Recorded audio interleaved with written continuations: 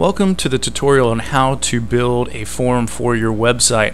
For those of you who do not have a forum, it's something you should certainly look into.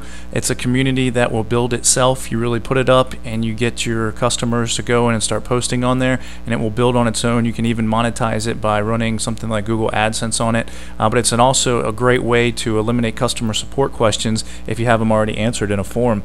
So on this tutorial I'm going to show you how to put up a free forum. It won't even cost you a dime, and how to install it, how to download it, how to get it FTP it up to your server, and then how you're going to actually open it up and start putting posts on there and get everything set. So the first part is I want to show you phpbb.com.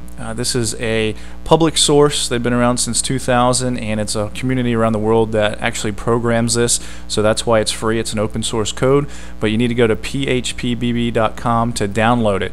So when you get there, all you want to do is go down here to the center and you'll see latest PHP BB3 release.